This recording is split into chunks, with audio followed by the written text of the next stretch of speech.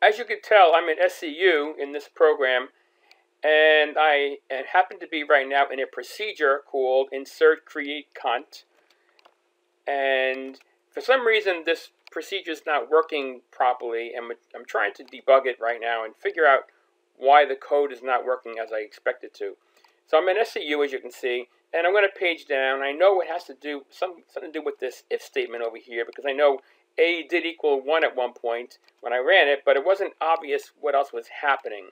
So as I go through this, I'm trying to really decipher. You can imagine that between all these if statements, if this were a real production program, I could have hundreds or maybe even thousands of lines between each of these nested ifs. And this can become very ugly very quickly. So what I really want to do is find out where the blocks are. And these are called control blocks. And I want to find out how this control block is nested over here, because that will really help me see how the logic of this program flows. So what I really want to do is come over here, for example, to this h, if h equals 8, and see where that one ends. Where is the corresponding end if for this statement over here? So how do I do that in SCU?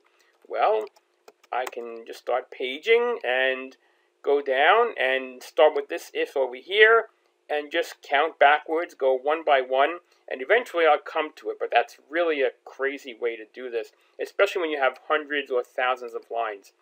Let me show you a much easier way how to do this in RDI, because that's what you really want to do. Here's that same program in RDI. You can see I'm in that same procedure right here, declare proc, insert create cont. Obviously, immediately you can see the difference from SCU. SCU just gives it to me in green and black, and here it's colorized, so it's much easier to read the code with the different colors, or as they call it in RDI parlance, tokenized. I'm going to now scroll down to that nested if statement again. There it is. And again, the challenge I had was I'm trying to find the corresponding end if for this line over here, for this control block over here, if h equals 8.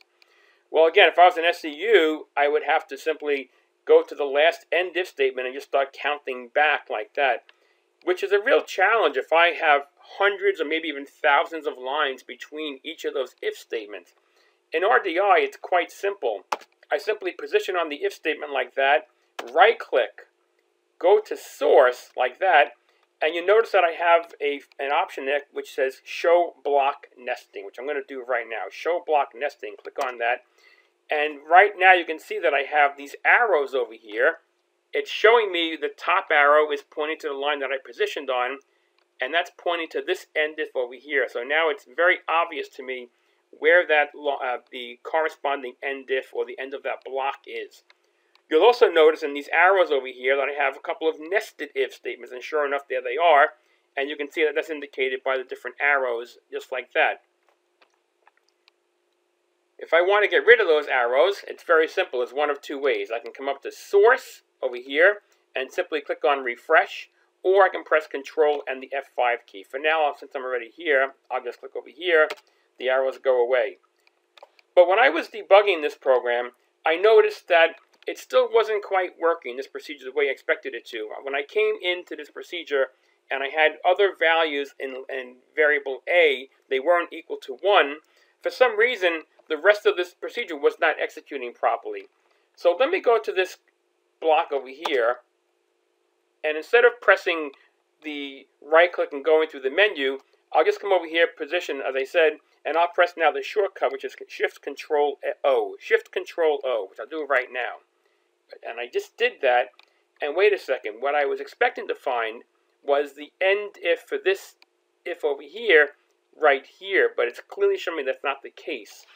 So let me scroll down and see what's going on over here. Aha, there's the problem right there. This end if statement is clearly misplaced. It belongs higher up, and that would explain why my procedure is not working the way I expected it to.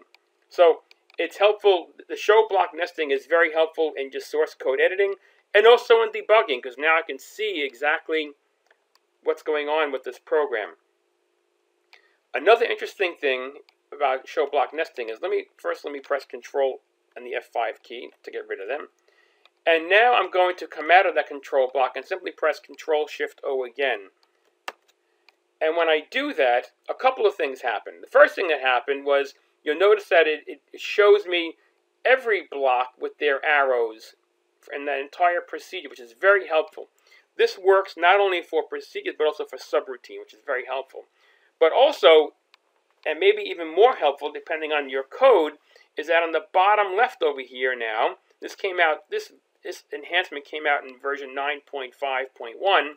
It shows me now the name of my procedure or subroutine right on the bottom left over here, which again, if I'm buried deep in the middle of a routine, I don't want to have to keep going up to the top of the procedure or subroutine to figure out where I even was. It shows me very obvious right there. So very helpful. Show block nesting is, as you can see here, it really highlights what's going on. One other thing worth pointing out over here is that it's only capable of showing up to 6 nests. If I go deeper than that, I just get the little blocks there, as you can see. But that's okay. It's still very helpful, and this is a very powerful, yet another powerful tool of an intelligent source code editor.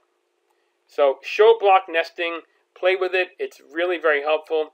It works great, and I'll see you again. Thanks so much. Bye now.